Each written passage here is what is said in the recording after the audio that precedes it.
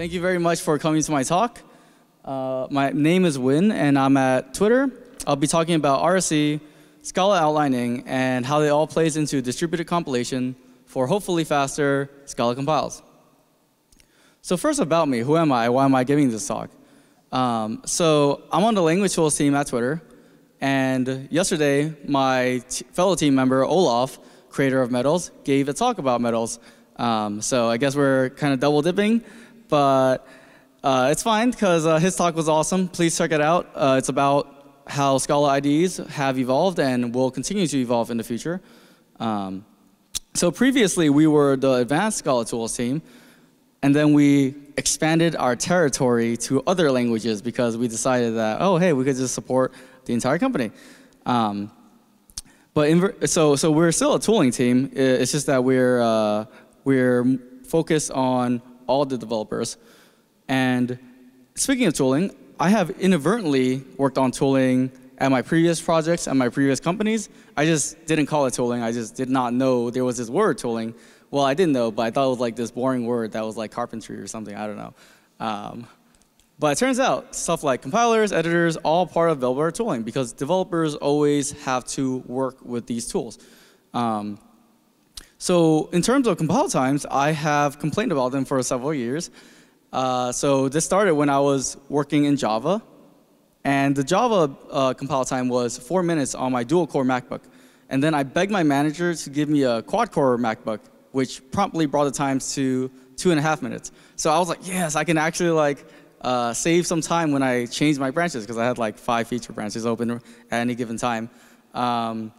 And as for CI times, I was like, man, 20, 25 minutes to like do a quick over on a PR? Never. And then I started Scala and realized that that was amazing. 20 minutes, wow. Right now I'm at an hour. And my clean compile times are like 11 minutes.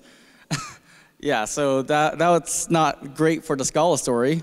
But I don't think I really need to motivate compile times anymore. Like, I think everyone can agree that faster compile times is generally better for developer experience. So how are we going to actually attack this problem of faster compile times?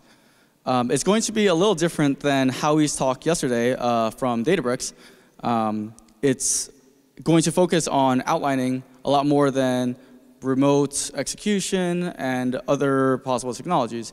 So the agenda is going to be first, introduction to and the history behind RSC and outlining, its current status in the Scala ecosystem, and then challenges we face in productionizing a separate outliner, and finally, can you use outlining today? I think that's pretty important for us to say, hey, listen, this thing actually provides any value at all. So let's jump into it. So who knows what outlining is or has heard of outlining? Just raise your hands. All right. Just a select few of you. What about RSC? Have you guys heard of RSC? Surprisingly, more of you. That's really surprising. And what about C++ headers? Who's heard of that? All right, now who wishes they never heard of that? Keep your hands. Oh, yeah, there you go. All right, nice. So we'll be talking about this very shortly. So what is RSC? RSC is an experimental Scala compiler for the goal of faster compilation speed. And I really want to stress the two things up here that are in bold, so experimental and compilation speed. So it's not a fork of the Scala compiler, but rather a rewrite of it from first principles with a different goal in mind. So the goal in mind is just compilation speed. And how we're going to actually do it, well, at first, RSC was actually a type checker. So why was it a type checker? The research goal of RSC is 5 to 10x compilation speed. So, like 500% to 1,000% speed ups. These are huge, huge numbers. Why do we even think that we could get close to this? So Grzegorz Kowalski, sorry if I butchered the name, did a little experiment on Scala type checking a few years ago. He called it Kentucky Mule, and it was to explore the limits of the type checking speed. And he was able to get purported numbers of 40 times faster than the official Scala compiler just for type checking.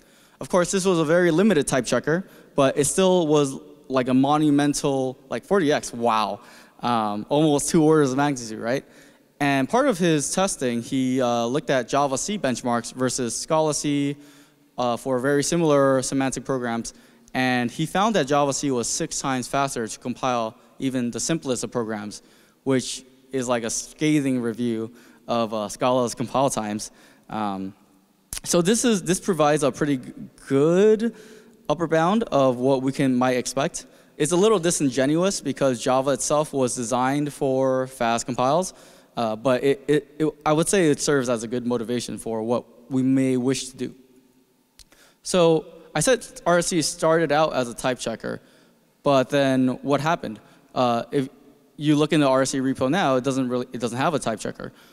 So the way that this kind of evolved was we actually had to produce value in a company. So wow, never heard of that before. I'm joking.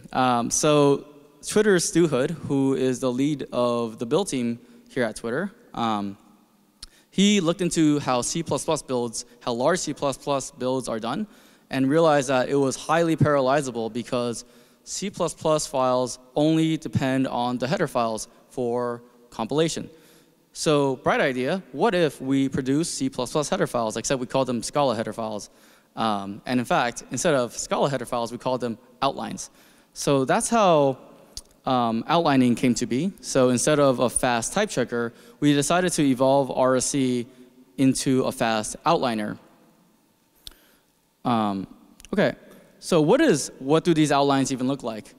Well, you have normal Scala code, hopefully normal, on the slide.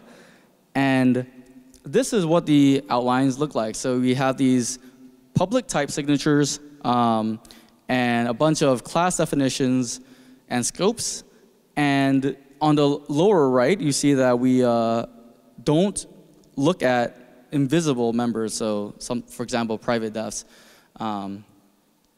And we gloss over a lot of details, like the implementation details of the right-hand sides of these definitions. So we can save a lot of work, and we can pretty much skip type checking, and thus type inference, and cogen, and pretty much most of the compiler. So yeah, that's the one weird trick where you just like delete most of the compiler, and you make it faster. It's pretty cool. But okay, so we delete most of the compiler. How do we actually make use of this thing? So this is a hypothetical Scala project. Let's just say it has like 4 targets. So we're gonna illustrate how outlining plays into faster compiles. So a target, you can think of it as a collection of files that may have crazy interdependencies. So they get compiled in the same compiler invocation. And targets can depend on each other. And in a monorepo, you have lots of these targets. Sorry. And these dependencies mean that they cannot start compilation until their dependencies finish compile. So in our illustration, B and C depend on A. So A has to compile first. B and C will continue compiling afterwards in parallel. And then D will start compiling after C is finished. So this is a normal Scala compile. Let's just say it takes like 4.5 seconds or something. And if we have outlining, then what we would do is actually we reduce the time to compile by 50%. Reduce it by 33%. This is under the assumption that outlining is twice as fast as a typical Scala compile. So we actually outline and compile in parallel, but notice that B and C do not depend on A's compiles anymore, but rather the outline of A. So it can start earlier. And in the previous graph, we have 2 cores available parallelism. So we have 2 tasks running at any given time. Whereas in this graph, we see that there's actually 4 tasks running at any given time. Now, that's not the full story either, because yes, we have 4 tasks that are running at any given time, but it's only really the middle parts that are, so that middle 1 second of time that our 4 cores may be fully saturated. But what we care about is the effect of parallelism. So in fact, if outlining was even faster, if it was, let's say, instead of twice as fast, it was 10 times as fast, then we would have more effective parallelism, And we get down from 4.5 seconds to 2 seconds. And an interesting thing to note is that D, which started out finishing last because it was all the way at the end of the dependency graph, now finishes even before A, which started compilation first. So just interesting thing to know about the property of outlining when it gets as fast as 10 times faster. And in fact, we can go even further than this. So it turns out that what if you just make a compile of a target depend on the outline of itself? That's kind of interesting. So that means that we can actually split up the target as much as we want. So in this case, we split up the target into 2 parts. And we call this sub-target parallelism because now we're parallelizing within the target as well. And you see that this gets us down even further, despite the outlining overhead being now 20%. So it's only 5 times faster. And in a parallel world, you'll find that contention will actually slow down your outliner by a significant amount because it's so fast already.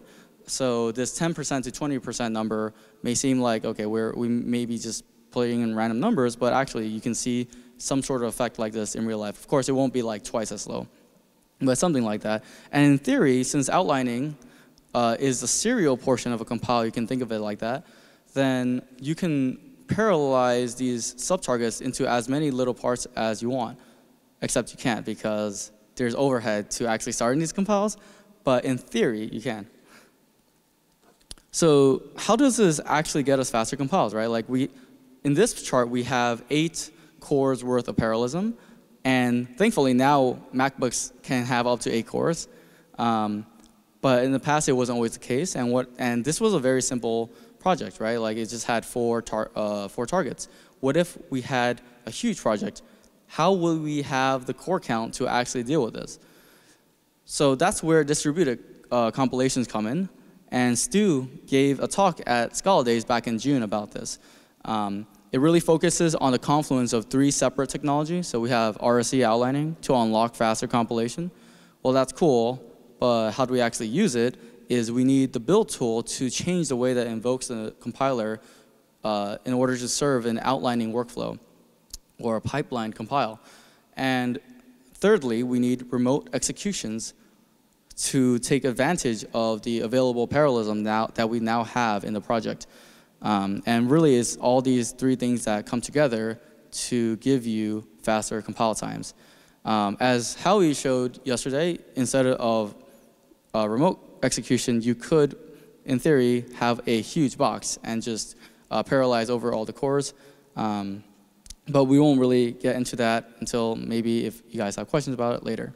So that's really great. Why don't we have this yet? Turns out that when you throw away most of the compiler, you get a bunch of drawbacks. So these are some of the drawbacks. One is, right, we threw away the type checker. We don't have any type checking, so no type inference. Public return types now need to be explicitly ascribed. And it's not just public, it turns out it's visible, so protected, and a few more types. And also macros. So what's a macro story here? Macros require full bytecode, so it can't depend on outline. Specifically, macro implementations, right, when you're implementing a macro, you actually need the full bytecode of your dependency, unless you don't depend on anything for the macro, which in practice, this seems to be more the case. But this is something to think about. You need a transitive dependency tree. So this could break your outlining workflow. Cool, so that's a bunch of hypotheticals. What is the reality of it all? Right? This is Twitter's response to lower compile times. What is the community's response, right? It's not, parallel compiles are not just something that Twitter thought of obviously. So there's a bunch of related work. As mentioned before, at the top of the list is C++ headers. So C++ headers and the way that it kind of compiles has been around for a long, long time. And interestingly, Google actually has a header compiler or outliner for Java called Turbine. It's still experimental. The work on it is still, I'm actually not sure how much work is necessary for Google to adopt it. But also Bazel has iJars. But in terms of pure Scala work, In the Scala ecosystem, there are three major related technologies. So one is Hydra, and that's a parallel Scala compiler. It was built by Julian Dragos and Mirko Dada from EPFL. Sorry if name pronunciation is bad. And the idea is it just works. It just works as a drop-in replacement for the Scala compiler. And then we have Bloop, which is a build server. And it was mentioned in Olaf's talk, actually. So it's the same thing that Olaf was talking about with integration into Metals and VS Code and better IDEs. Bloop is actually a pioneer of build pipelining in Scala. So it was one of the first prototypes that actually made this type of workflow. It was a technical proof of this type of workflow. And in contrast to our outlining techniques, Bloop's pipelining is all in-memory data. So we can make it work with remote executions. It's just less, there's more work to be done in that area. Outlines, by contrast, are actual files that are produced by an outliner. And as of Scala 2.12.9, Scala C can actually now function as an outliner. And this is all due to the work of Jason Zog at Retronym. And this is really great stuff because it means that outlining is now part of the official compiler. You don't need any bespoke technologies to experiment with it. Although it is, behind the -y experimental option. But it has great properties. So the generated outlines from this conform to Scala, meaning that they are correct, and you can use them for later compiles. So remember the outlining graph, it just works. So does that mean that RSC outlines are not correct? Yes, it does. But it's not correct in a few buggy ways, but it does not mean that we do not have correctness in RSC. As an example, we have compiled a 300,000 lines of Scala project with RSC with no bytecode errors. So back to why outline though. Since type checking is only skipped for definitions with type descriptions, so the way that this is implemented is it just skips type checking if it sees a type that is explicit. And what that means is type inference is still there. It's just that if you add the type, it will be a bit faster. We still need to worry about macro expansions. And actually, the outlines it produces aren't .class files, but rather .sig files, which Scala C understands. But other tools will need to have a little additional work to integrate. So that's really nice. How do we actually ship? So this is kind of going to focus on RSC and the challenges we had in shipping an outliner. And OK, so these are the three ingredients that we mentioned from Stu's talk. Basically, you need RSC compatibility, so explicit result types. You have to deal with macros. You need the build tool to understand how to invoke the outliner and compiler in the correct order, caches, dependencies, etc. And you need remote execution or a sufficiently large box. Except you don't only have three things because when shipping, you have validation issues and user experience issues. So, wow, the users. Except this is also still not enough because remember the goal of all this was performance. You're supposed to actually deliver some value to your users. And this is this means that there are 6 things that we have to kind of think about. And this is what we mean by RSC compatibility. So let's just kind of like go through the things that are necessary on the RSC front or the outlining front. So this is an example of a publicly ascribed return type. So instead of just foo, it's go to whatever, you actually need to have a type. It's of type sequence of string. And we have an automatic Scala fix rule that can actually ascribe these types for you. So you just run Scala fix. It's great. 99% of issues are pretty much caught. There are a couple things with like refined types and like existentials, but most things they just work out of the box. But that's also not the full story, right? Like this previous thing is, okay, what is stuff.map, whatever, who knows? But it's not so good when you have something like defx my class equals new my class. we've basically devolved into Java at this point, which is not something we want to tell Scala developers. And the second example is this is not in any version of Finagle. This full disclaimer, this is just an illustration. But this is what one of the types in Twitter's Finagle library would look like if you ascribe the public return type. Yeah, have fun putting that in your PR. And again, visible members are actually not all the things that you need. It's everything with type inference. So for example, if I have a class with a constructor that takes a t, and I extend that class with an init, then actually it infers that the type of the class is bar of int. So you need to actually ascribe this. Well, the Scala fix rule needs to ascribe this, really. So besides RSC compat, which is a Scala fix rule, what if we just wanted to have explicit result types? So Scala fix comes with a built-in rule called explicit result types. And as of 0.98, Olaf has made great contributions in the use of this rule. So you can, and then this is just a Scala fix rule that you can use with a lint, but you can actually enforce such a rule at compile time. So have a compile error with wart remover's public inference rule. And this may be interesting if you use Scala C-Y outline, because then you can enforce public return types to prevent any backslide from performance issues if people start forgetting return types everywhere. So validation, just really quick, how do you validate code? Well, you have tests, but now we're rolling out an entirely new front end, so how are we gonna make sure that we don't destroy Twitter? So one is you can check bytecode, right? You run a normal compile and you run your outlining workflow compile, and then you just check the bytecode. That's really great, except you just built your artifacts twice. Probably like the thing we don't want to do. You can actually also just check your outline. So remember I said that the Y outline outlines were perfect, and you could just use them right off the bat. Well, it turns out that that means you only depend on outlines, and if your outlines are correct, then your bytecode is correct. And what about the user experience? So as mentioned, you can actually make this a compile error. So if you outline with RSC, it actually just emits this compile error, says, hey, note we didn't have a type here. Here's the line, here's the thing you need to change. And wart remover's public inference rule will give you a very similar output. And OK, so let's get into, can we actually use this thing? So I talked a lot about, oh, yeah, this is the theory, this is the ideas. What about the use of this? Well, yes, you can use it today.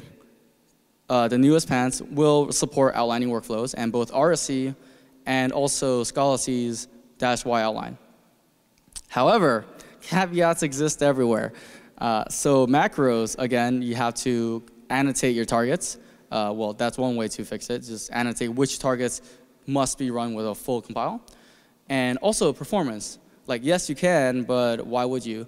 Unless you have good enough performance numbers that you'll be able to convince people, hey, just put all your result types in your code. So what are our performance numbers?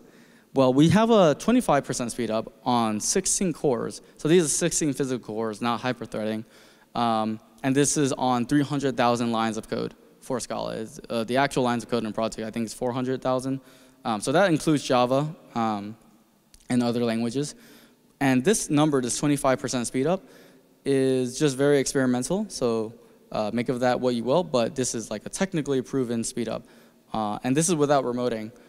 But if we had even more cores, then perhaps we could do even better.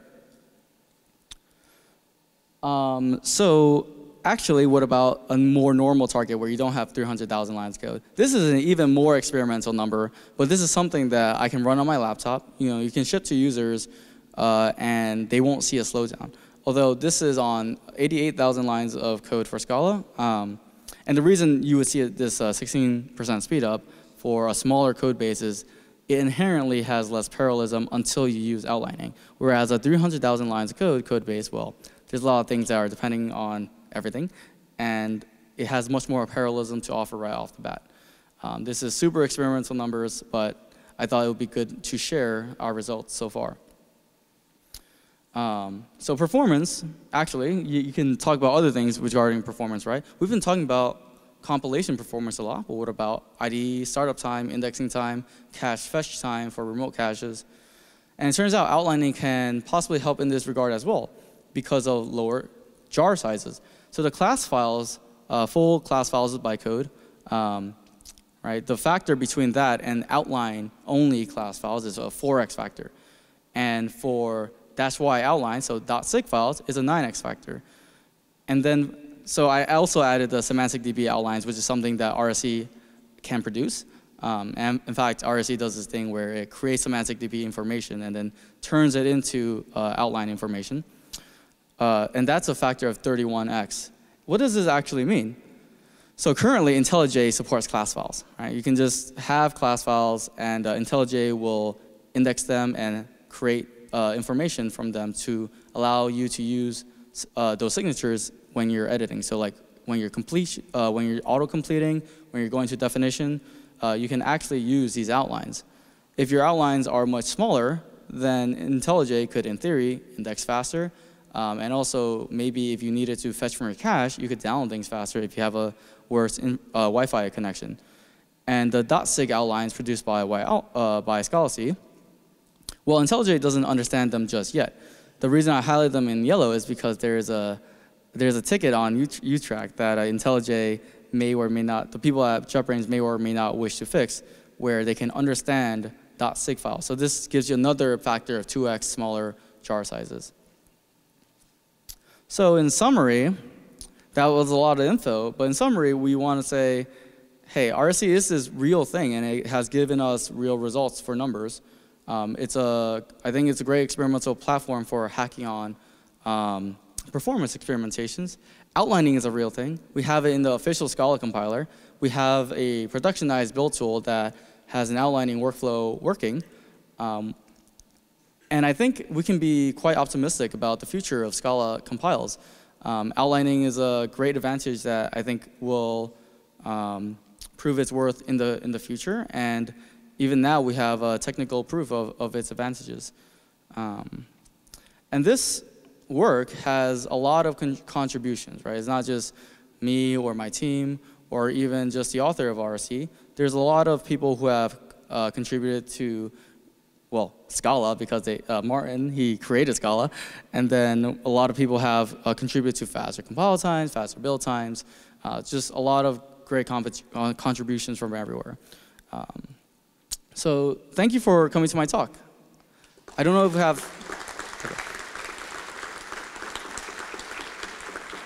Yeah. Don't know if we have time for questions, but...